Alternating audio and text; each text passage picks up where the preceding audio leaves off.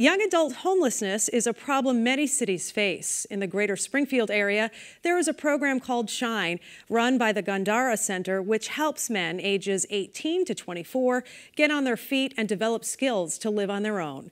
I sat down with Shine's Mark Watson to learn more. Basically, our first program we have is called Rapid Rehousing. Basically, it's a grant through the state of Massachusetts that is funneled through city housing here in Springfield. And then it goes to something called the COC, which is a continuum of care. It's a bunch of us providers that got together that's trying to end homelessness. So once that money is decided which programs are going to have it, then it comes into, like, for us, Gandara, it's X amount of money, and then we spread it out as we see fit. Biggest things that we do is we place young adults 18 through 24 in their own apartments. The money that's come in is a subsidy that we pay for a whole year. During that year, I attach a case manager to the young adult, and basically they monitor them saving money, getting a job, and then also schooling. So tell me the circumstances of that 18-year-old who you encounter. Where are they referred from? Do you find them on the street? Have they come up through the foster care system? All three, all the above. Basically, our first place we go to look is at Friends of the Homeless. We found that through focus groups with this age group, 18-year-olds, 19-year-olds are kind of scared to go down to Friends of the Homeless because Friends of the Homeless goes up to 60, 70-year-olds, and they just don't feel comfortable in that environment. So that's them, and then also foster care. Like you said, people who are aging out, people who are signing themselves out. Young people at that time think they know exactly what they're going to do housing-wise, job, but then they get caught up in different things.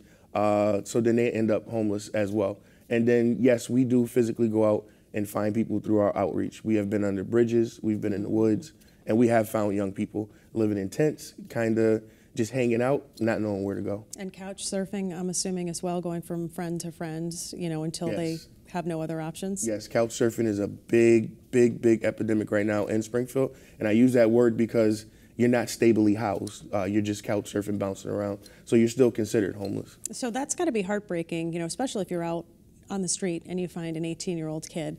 Yes, you're an adult, but you're not there yet, right? I mean, especially if you have no direction. What kinds of counseling is available or mentoring is available for somebody who has had, experienced trauma? Well, the Gandara Center, our biggest thing that we do as a company is we do have a mainstream clinic where it does offer therapy. You can get assessed for your mental health needs and stuff like that. It's walk-in, it's first come, first serve, which is great. So we'll escort a young person down there so they can get the help that they need. While that's going on, we try to help out with everything with transportation through bus passes. We give out food cards to Big Y, Stop and Shop. And then also all of my staff always goes and physically see the young person where they're at. So if they're staying at grandma's house on State Street, once a week we'll go see them. We talk to grandma, see if she needs anything. Because a lot of times the young people don't understand that if it was just a simple conversation with grandma, they could have stayed there. Like something was missing, I just wanted you to get a job, I wanted you to make sure you go to school. So we kind of we intervene that way, where we'll sit down and discuss with a parent and see if the person can stay there. And once they're in their own apartment, though, sometimes, kids might be like, freedom, but it's really hard to maintain that. If you're talking about a job and budgeting, I mean, those are really difficult skills. How successful, do they become once they age out of your program? Well, our success rate is pretty good right now. A lot of people have come in with jobs from like a Dunkin' Donuts, maybe part-time at the mall. What we've done is we sit down and we do what we call an ISP. It's an individual service plan. So we write down 3 simple goals, and then we give a timetable of you matching those goals. So one that I always like to assign to people is you're going to look for more gainful employment through this year. So with us paying the subsidy, you don't have to worry about a rent of like $825 right away.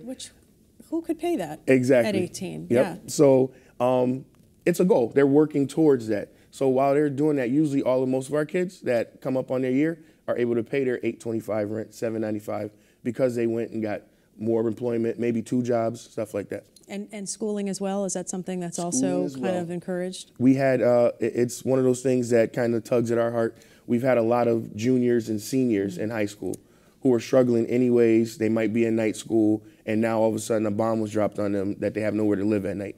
But all our kids did maintain. I would like to proudly say 5 kids have graduated high school while with us. While in your program. Yes. So, you know, as you're working with these kids, you probably get attached. You know, what do you get out of this, right? I mean, this has got to be, you know, just a labor of love for you. Yes, definitely. I started out in Gandara in the BTRs, so that's kind of like your group homes. And I always remembered we went up to the age of 18 because it was adolescence, and I always thought about the young person after they left. What happened with you? Now I know what's happened to those young people. So yes, definitely a labor of love. One of my biggest stories is a young person was kicked out of their father's home. He was very abusive. It's a long story, but he basically wasn't going to turn on electricity no more in the house. Young person was in the house, no electricity for about a week. We engaged. I was able to put them in an apartment. She hugged me. She cried once I gave her a key. So that really touches your heart. Each kid I put in personally, so I get that connection. I see that feeling of them going into their apartment and seeing them, you know, put it together, you know, little furniture, stuff like that. Right. It really is rewarding. What started you in this line of work? Like, what really motivated you to be part of this? I think I've always loved to be around young kids. Just a brief background. I was at the YMCA as a counselor early in life. Then I went to Brightside, that was in West Springfield. From Brightside, I came to Gandara because Gandara offered more. There was more programs going on for me to explore. But to be honest, just seeing young people change their bad behaviors, change their bad ways, explaining to kids there's no such thing as a bad person. Right. You're just choosing to have bad behaviors right now. So working one-to-one with them day in and day out and seeing them like progress and keep going is so fulfilling. And Gandara, to be honest, is such a great company because we keep on growing and we're culturally sensitive. So any and everybody can come for services with us. And I like that. I like the fact that Gandara kept growing. And then housing came along. I had no idea of the housing world, but it sounded exciting because of the age group, 18 through 24. And what role does the opioid crisis play in some of the work that you do and maybe some of the situations that these kids have found themselves in? A lot of kids are addicted to opiates right now.